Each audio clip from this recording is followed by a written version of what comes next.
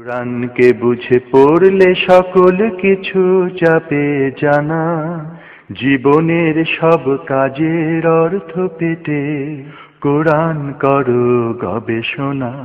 যে কোরআন এনে দেবে মুক্তির বারতা, বুকে চেপে চুমু দিলেই তাকে হবে কি মানা। নাহমাদুহু ওয়া নুসাল্লি আলা রাসূলিহিল কারীম। আউযু বিল্লাহি মিনাশ শাইতানির রাজীম। বিসমিল্লাহির রাহমানির রাহিম। রব্বি ইশরাহ লি সাদরি ওয়া ইয়াসসির লি আমরি ওয়াহলুল উকদাতাম মিন লিসানি ইয়াফকাহু কওলি। বিসমিল্লাহির রাহমানির রাহিম। ওয়া কুল জাআল হক ওয়া যাহাকাল বাতিল ইন্নাল বাতিলা কানা যাহুকা। সাদাকাল্লাহুল আলিয়্যুল আযীম ওয়া সাদাকা রাসূলুহুন নাবিয়্যুল কারীম। দূরের কাছের শ্রদ্ধেয় দর্শক শ্রোতাবৃন্দ, আসসালামু আলাইকুম ওয়া রাহমাতুল্লাহি ওয়া বারাকাতুহু। কোরআন research foundation 10 minutes online programme থেকে আপনাদেরকে মোবারকবাদ জানাচ্ছি। দর্শক শ্রোতাবৃন্দ, আপনারা যেখানে আছেন আশা করি ভালো আছেন। শ্রদ্ধেয় দর্শক শ্রোতাবৃন্দ, আপনারা জানেন আমরা এই 10 মিনিটে উম্মার কাছে সেসব কথাই নিয়ে আসছি যেগুলো হারিয়ে যাওয়া মুসলমান জাতির বর্তমান অধঃপতনের মূল কারণ। আমরা দৃঢ়ভাবে বিশ্বাস করি এই বিষয়গুলো সংশোধিত না হলে মুসলিম উম্মাহ তাদের হারানো স্থান, বিশ্ব দরবারে তাদের যে হারানো স্থান ফেরত পাবে না।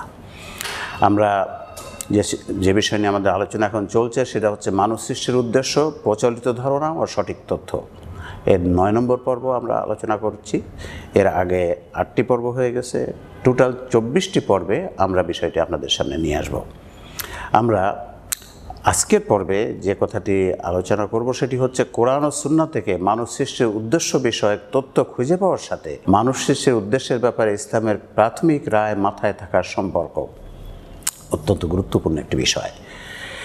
একটি বিষয় সম্পর্কে কোরআন সুন্নাহর তথ্য খুঁজে পাওয়া এবং ওই বিষয়ে ইসলামিক প্রাথমিক রায় তথা ওই বিষয়ে কমন সেন্সের রায়ের মধ্যে একটা বিশেষ সম্পর্ক আছে। যে একটি বিষয়ে প্রাথমিক রায় এবং মাথায় থাকা, কমন সেন্সের রায় মাথায় থাকা এবং ওই বিষয়ে কোরআন সুন্নাহর তথ্য খুঁজে পাওয়া, কোরআন সুন্নাহয় চোখ দিলে চোখে ধরা পড়ার মধ্যে একটা বিশেষ সম্পর্ক আছে।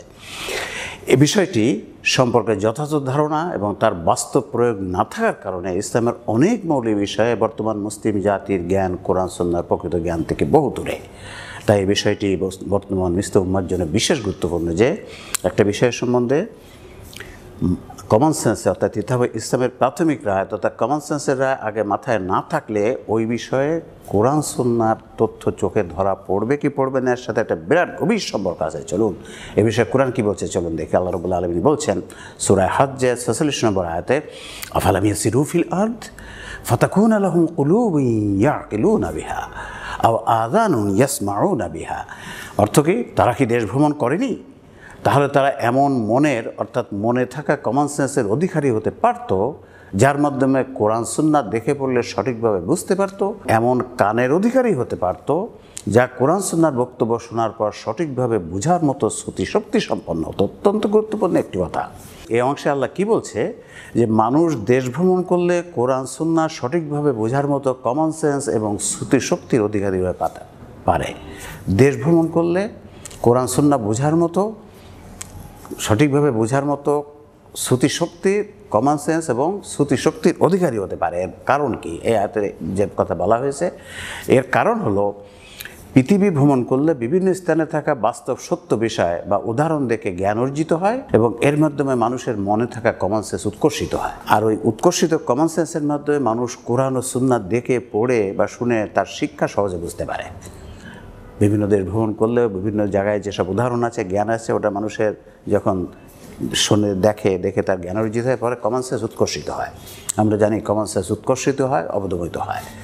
এই উৎকর্ষিত কমন সেন্স নিয়ে, কমন সেন্সের ধারণে যখনই সে কোরআন পড়ে, যখনই সুন্নাহ দেখে, চোখে দেখার সাথে সাথে ও আচ্ছা এই কথা, এটা তো অমুক দেশে ওই জায়গায় দেখছিলাম, ইয়েস এটা ঠিক আছে, সুন্দর কথা, কোরআনের কত সুন্দর কথা, তখন ও কথাগুলো চোখে ধরা পড়ে।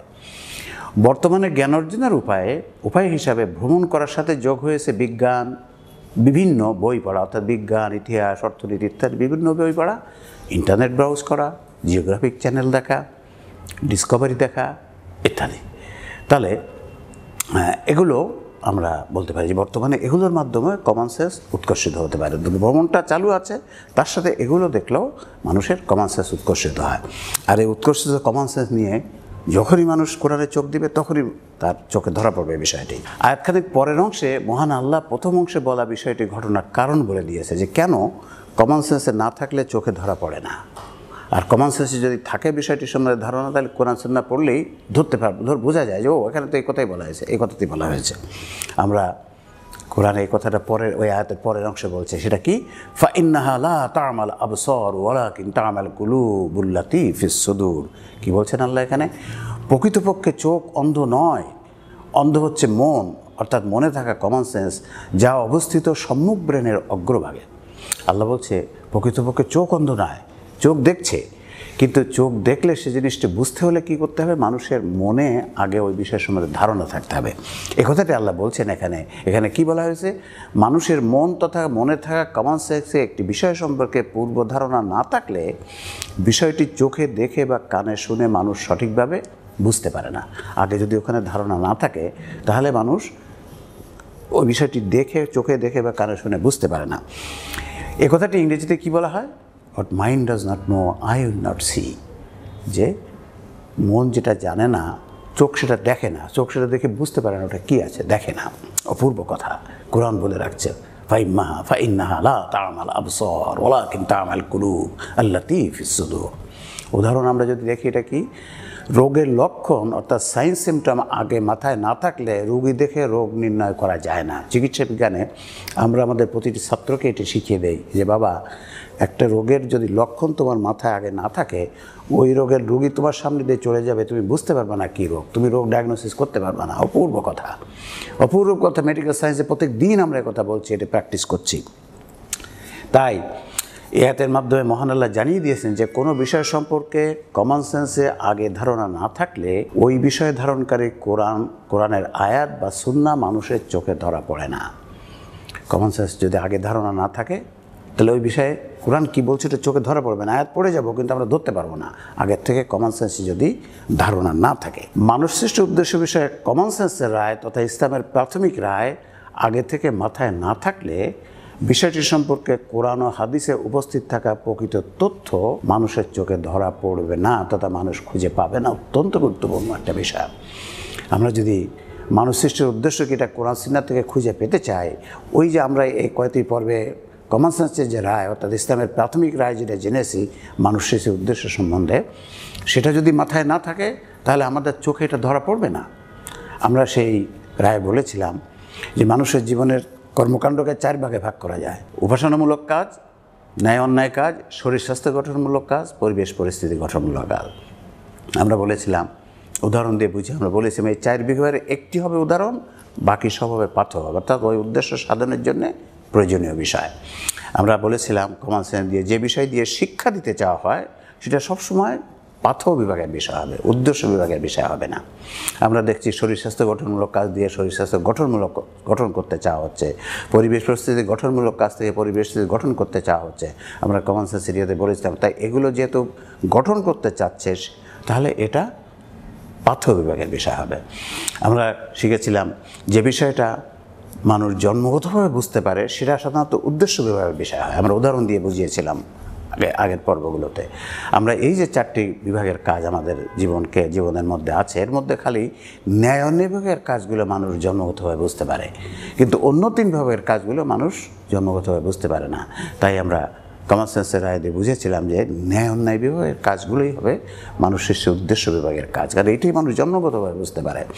আমরা 21টি বিষয় কমন সেন্সে বুঝেছিলাম। আমরা এখন কোরআন সুন্নাহ যাচাই করব। আমরা এখন দেখব যে কোরআন সুন্নাহর ব্যাপারে কী বলছে। দেখলে দেখবেন আমরা কত সহজে বিষয়গুলো খুঁজে পাবো, কারণ এখন আমাদের মাথায় এই বিষয়গুলো আছে। আমরা আগামী পর্বগুলোতে দেখব কোরআনের ব্যাপারে কী বলছে।